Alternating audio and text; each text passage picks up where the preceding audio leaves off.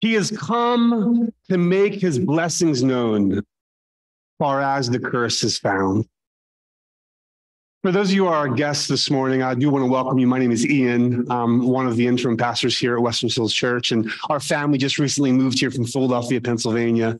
But we are so grateful to be in the Bay because we believe the good news of Jesus Christ is worth declaring, is worth celebrating, is worth making a big deal about wherever we are, wherever we go. And this morning is an opportunity for us to get our hearts once again wrapped around the greatest news ever. And there truly is something wrong in the world today. It's broken. There's a curse. But this morning we are remembering, we are celebrating that there is hope for it to be healed. And his name is Jesus. And so would you take your Bible and go to Luke chapter 2? Our Christmas meditation this morning is just going to come from a few words in the traditional Christmas story, but this whole story is worth reading in its entirety. And so I want to read to you this morning from Luke chapter 2. This is the word of God. This is the good news of Jesus Christ. In those days, a decree went out from Caesar Augustus that all the world should be registered. This was the first registration when Quirinius was governor of Syria. And all went to be registered, each to his own town. And Joseph also went up from Galilee, from the town of Nazareth to Judea, to the city of David, which is called Bethlehem, because he was of the house and lineage of David, to be registered with Mary, his betrothed, who was with child. And while they were there, the time came for her to give birth. And she gave birth to her firstborn son and wrapped him in swaddling cloths and laid him in a manger because there was no place for them in the inn. And in the same region, there were shepherds out in the field, keeping watch over their flock by night. And an angel of the Lord appeared to them, and the glory of the Lord shone around them, and they with great fear. And the angel said to them, "Fear not, for behold, I bring you good news of great joy that will be for all the people. For unto you is born this day in the city of David a Savior, who is Christ the Lord. And this will be a sign for you. You will find a baby wrapped in swaddling cloths and lying in a manger."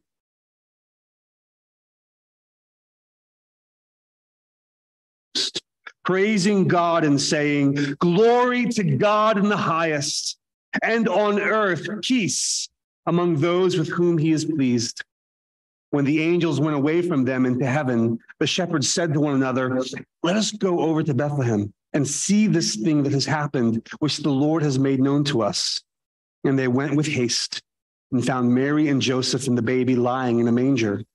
When they saw it, they made known the saying that had been told them concerning this child. And all who heard it wondered at what the shepherds told them. But Mary treasured up all these things, pondering them in her heart. And the shepherds returned, glorifying and praising God for all they had heard and seen as it had been told them. This is the good news of Jesus Christ. Amen. May the Lord add his blessing in this meditation by the power of the Holy Spirit. Christmas is supposed to be the most wonderful time of the year. And I got to be honest, other than summer vacation, this is the best time of the year. I mean, in fact, we are living right in the middle of my favorite 3 days on the calendar year: Christmas Eve, Christmas Day, and play with all my kids' toys the day after. I mean, these are wonderful days. And one of the things we often do to try to capture this wonderful time of the year is create both church and family traditions that help us celebrate the true meaning of Christmas, that God so loved the world that he gave his one and only son.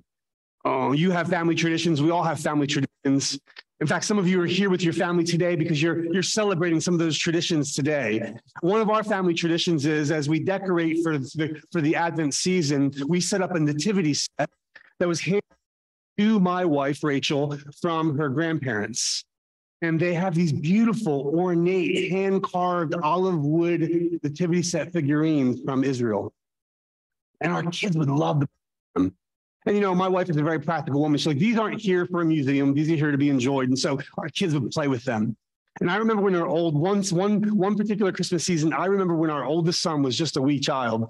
He's playing with Joseph and he's playing with baby Jesus and he's having a conversation between pieces. And I remember him saying very clearly, I am Jesus, King of babies. I'll never forget that moment.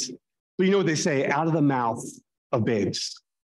I am Jesus, King of babies. In part, he was saying something that was at the heart of Christmas, whether he knew it or not. Christmas is not just about a virgin-born baby in a manger. Christmas is about a Savior King, a King who came from heaven to earth to bring peace on earth by occupying the throne of human hearts. So on that first Christmas, the angels proclaimed what this child was sent to do. This child was sent to bring peace on earth. In Jesus, the Prince of Peace, was finally here. This Emmanuel, God with us, mighty God, everlasting Father, Prince of Peace, had finally arrived. And what I want us to think about this morning for just a few moments, how this Jesus, this Prince of Peace, was sent to deliver the missing piece in each one of our lives. Let's talk about this missing piece. For some, especially during Christmas, life can be but an experience of peace on earth.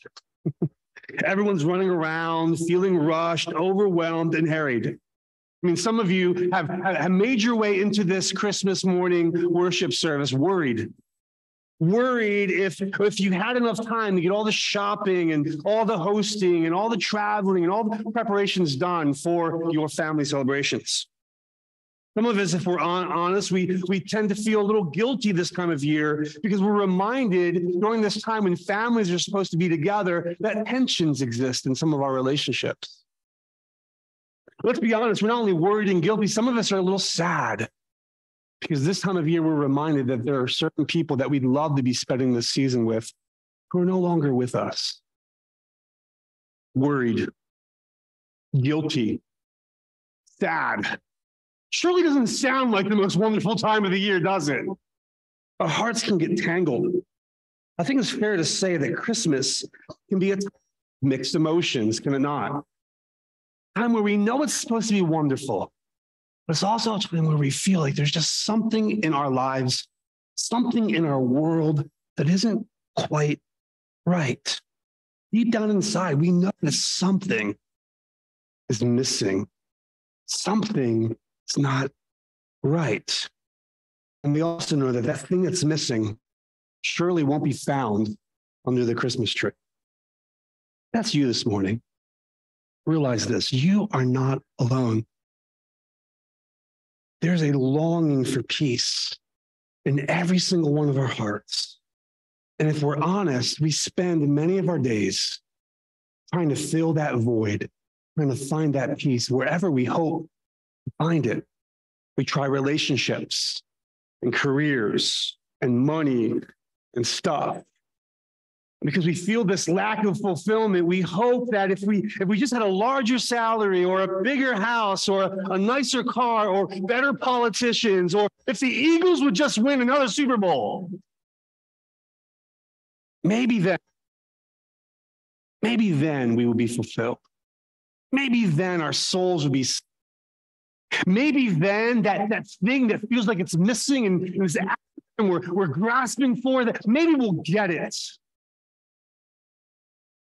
We all know that deep down inside, we long for this peace.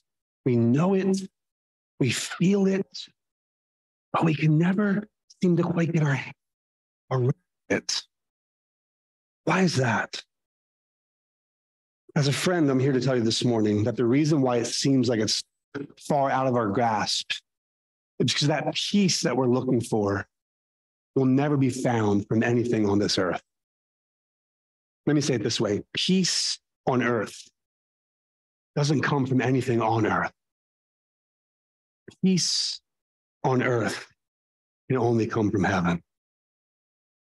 And that's why God sent his son from heaven to earth to be the missing piece. You see, Jesus knows exactly what's missing. He's not only the Savior King, he's the creator. He made everything. He made you. He made me. He knows exactly what makes life, knows exactly what life's for, and he knows exactly what fulfills and brings us the stability and the meaning and the purpose that we're all longing for. So Jesus is the missing piece that fills our soul with peace. We were made to know and experience peace with God, but if we're honest, we need to realize the fact that our sin and rebellion separates us from that peace. In fact, rather than experiencing peace with God, the scriptures are quite clear that on account of our sin, we deserve to experience the judgment of God. You say, that's bad news. This is Christmas. What are you doing to us here this morning? This is the time of year where many couples get engaged. I remember when I was in college, getting engaged. They're going out to look for the diamond. And they go to a jeweler. And any good jeweler, if they want to really showcase the beauty of a diamond that they're trying to sell a young man, here's what they'll do. They'll take a black velvet cloth and they'll roll it out on the counter. And then they'll take the diamond and place it on the black velvet. Why? Because against the dark backdrop of the velvet cloth, the shining beauty of the diamond and all of its dimensions can be seen and celebrated and valued. If we ignore the dark reality of why Jesus came to this earth to be our missing piece, if we ignore the dark reality that the reason why Jesus came is because we don't have it all together, if we ignore the dark reality that our human sin and rebellion is the cause for the brokenness and the chaos out there and in here, then we would fail to see the beauty and the glory, the value of the virgin-born Son of God who came to be our Prince of Peace. And so Jesus came not because God is sentimental. Jesus came because God loves to save sinners. The missing piece. Second, consider this morning, the possibility of this peace. That missing piece, he restored for us. That's why Jesus came. The message of Christmas is that Jesus came down to us and has done everything necessary to restore this peace that's missing. Peace is possible because Jesus was given to make it possible. In fact, the Bible says in 1 Peter chapter 3, verse 18, here's how Jesus did it. Jesus suffered once for sin, the righteous one for the unrighteous ones, that he might bring us to God. God is the missing piece in our lives. And Jesus, the Son of God, came to restore that relationship with God. You see, whether we realize it or not, our biggest problems in life come because of distance from God. But Jesus came to close the gap. What a beautiful picture that God doesn't want to stay away from us.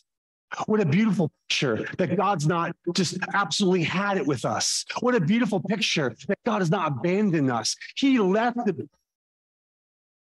came to this broken world. Why? Because he wanted us back where we belong. You see, Jesus was sent because God wants us with him. He wants that peace, that void filled with him. So Jesus lived the life we could not live to be our righteousness. He died the death we deserve to die on the cross to be our forgiveness. He rose from the dead triumphantly, making it crystal clear with an exclamation point in real-time human history that this life is not all that there is, that we can be right with God now and forever through him. You see, the Christmas message is not ultimately about the Christmas cradle. The Christmas cradle is ultimately about the mercy of the Christian cross. The good news of Christmas is that all who repent of their sin and come to Jesus by faith can have peace with God on earth and in heaven forever. Church, is that the best news ever? What's missing, what we long for, can be restored. Peace with God is possible. Final thought. This peace is very costly. The price of peace. This peace isn't cheap. It's an expensive gift. It wasn't purchased at the Dollar General, okay? This is an expensive, extravagant, no expense spared kind of gift. But here's the best deal you'll hear about this Christmas, and you won't find it on Amazon Prime under a lightning deal. Jesus paid the price for this peace with his own life, and he offers it to us for free. If you're new to the church, we have a word for that. It's called grace. God gives us what we have not earned, what we do not deserve, because he loves us with an infinite, unstoppable, irresistible love. So Jesus paid the price. He's purchased the gift, and he extended the missing piece to us this morning. This Christmas, would you see that this gift that he's provided for us, this gift that he's purchased at great price, would you see that he offers it to us? And if you've already received the first time, celebrate it, treasure it, be renewed in your gratitude that Jesus Christ is your missing piece. Love him more today than you did yesterday. Be more grateful today than you were the day before. May this Christmas be a renewal of your gratitude that God so loved you that he gave you his one and only Son to be your missing piece. If you've never received the gift, would you receive it this morning? Would you extend your hands toward his and receive this gift that he has purchased for you? A peace that will stabilize you in this life. A peace that will save you from your sin. A peace that will transform you inside out. Move you to live your life for the purpose that you were made, to glorify God and enjoy him forever as you represent him as an image bearer on this earth. And then when he returns, he will make all things new. And where he is, you will be forever and ever. That sounds like a Merry Christmas, doesn't it? Jesus Christ, the missing piece. He's provided for us an unspeakable gift. Would you treasure it? Would you receive it? And by the grace of God, will we go out on a mountain and share it that Jesus Christ has come, and he's exactly what we, San Mateo, the Silicon Valley, and all the world needs more than anything. Amen. Let's pray. Father, thank you for this good news. Jesus Christ, the Son of God, truly is the Prince of Peace. And God, whether we're feeling the chaos most inside our hearts, are sensing the chaos most outside all around us in this world, I pray this morning you would help each of us to celebrate this Merry Christmas with a realization that there's only one who can restore the peace. There's only one who can fill the void that we all sense inside, whether apparently or from time to time. Would you help us to see that your son Jesus is not just a cute baby in a manger, but the Savior King who lived and died and rose that we might be saved now and forevermore. God, would you help us this Christmas season to be a little bit more convinced, a little bit more aware that peace on earth will never come from anything on this earth. Peace on earth will only come from the maker of heaven and earth, who came to restore, to renew, and to make all things new. Your Son, our Savior, Jesus Christ, in whose name we pray, in whose name we sing, in his name we go and tell it on the mountain that he is like none other. We pray in Jesus' name. Amen. Let's stand together.